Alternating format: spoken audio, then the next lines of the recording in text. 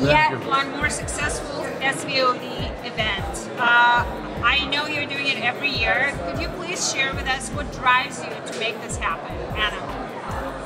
Oh, we're so happy to have all these companies accomplished, bringing their new technologies, new ideas to us, working with us, practicing their pitches, discussing their business strategies, and we're happy to see them growing, getting funding, and going on sort of in life in the Silicon Valley and over and beyond. Fantastic, and I know you start preparing for the next event probably before this one is finished. So could you explain just in few words, what is the process? How can startup apply? What do they do?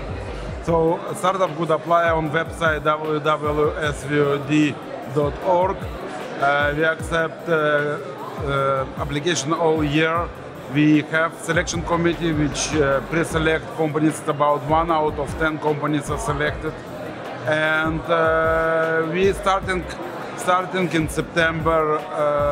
Starting from September, we starting to train them, to look on their business plans, to improve. We actually whatever you see at SVOD, it's actually tip of the iceberg, because we work behind the scene for many months.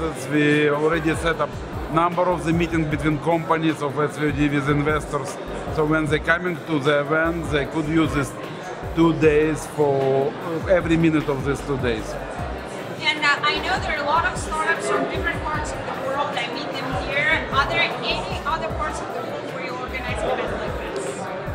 We organize SVOD in Europe, and this will be our second event this year. Last year we organized it in Ireland together with Google.